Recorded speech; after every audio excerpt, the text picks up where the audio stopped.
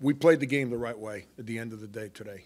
I mean, obviously, watching Allen on film, I knew that the manpower was not going to be there to go up against us. And all we talked about yesterday was play the game the right way. Don't play selfishly on offense. There's nothing worse than somebody that decides because I'm better than my opponent, let me do my own thing. And that creates division. That creates selfishness is nasty. You can't ever do it. Once it creeps in there, it destroys your team. And we had 31 assists or something like that, I believe. I thought offensively we turned down some early in the game, some really good shots. But our ball movement and guys trying to do things the right way was there. I thought we passed it. I thought we played the ball in the paint, didn't just settle for shooting threes. I thought we defended for the most part. I tried to play our 3-2 zone, which I hadn't used all year. I tried to use it today to work on it some. I thought we were okay in it. Just, happy. This team's fun to be around. Frank, is there at least an early update on AJ? Yeah, there's an MRI scheduled for the morning. I don't really know extent. If it's just a sprain or if there's some kind of damage. I mean, we, cross our fingers and say some words tonight and hopefully it's something that's short, not long. Obviously, he was out for almost the entire game, so you got a chance to work in a lot of guys in that 4 spot. Who did you like there? Is there one guy that maybe stood out that said, if AJ's out for a while, that's who I'm going with?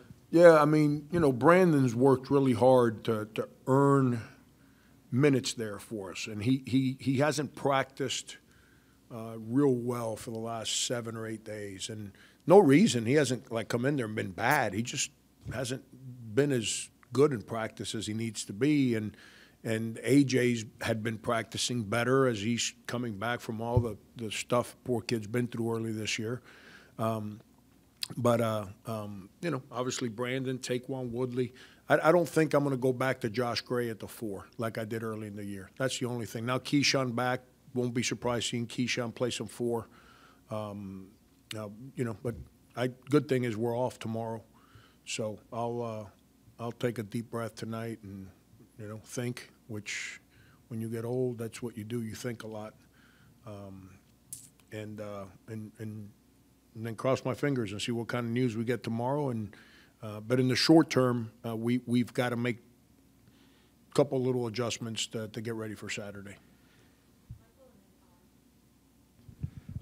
With Jermaine out, this is the most we've seen Chico on the court the past couple of days. Yeah. What have you made of just what he's done, especially playing point guard? And along with that, do you have any update on Jermaine yet as far as his availability?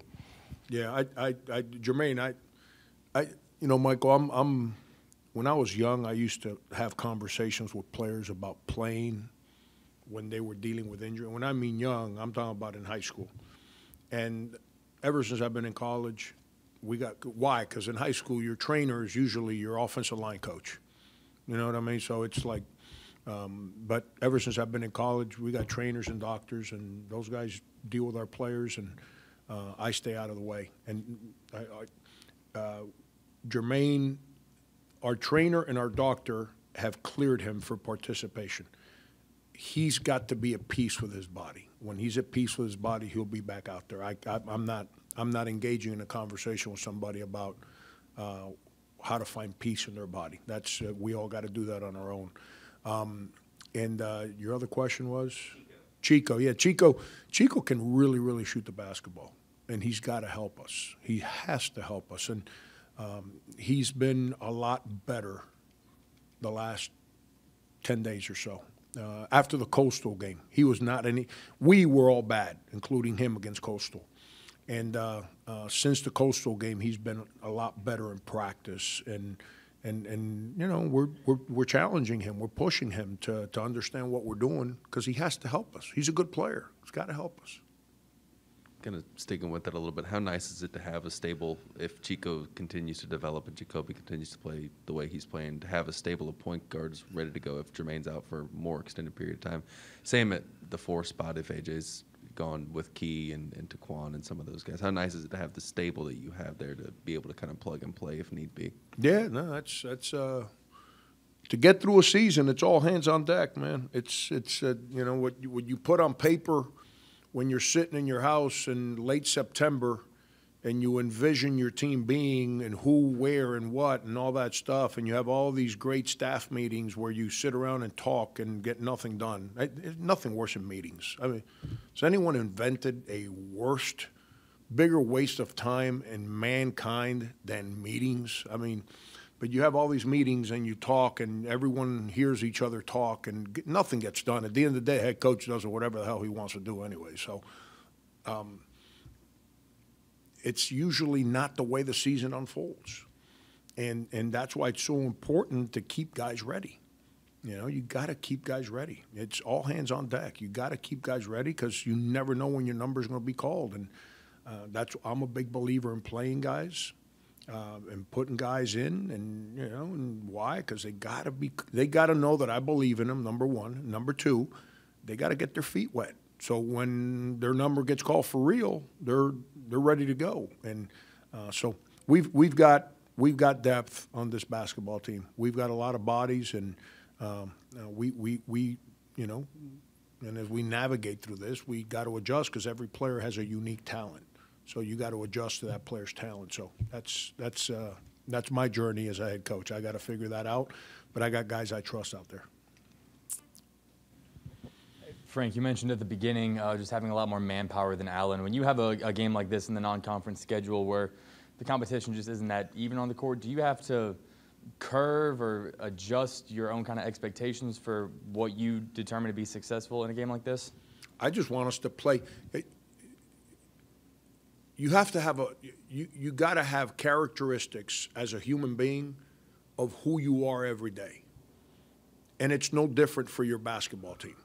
There's a personality that has to be, you got to create. You can't be this guy today and that guy tomorrow and that guy tomorrow, and when you feel good, act a certain way, and when you don't feel good, act a different way.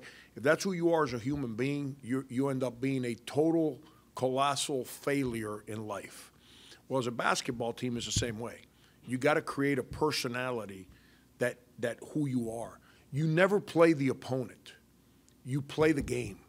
And when you play the game, you play through your personality, defensively and offensively. I thought our man-to-man defense, given the fact that they basically play five guards, that we just had a really hard game on Sunday.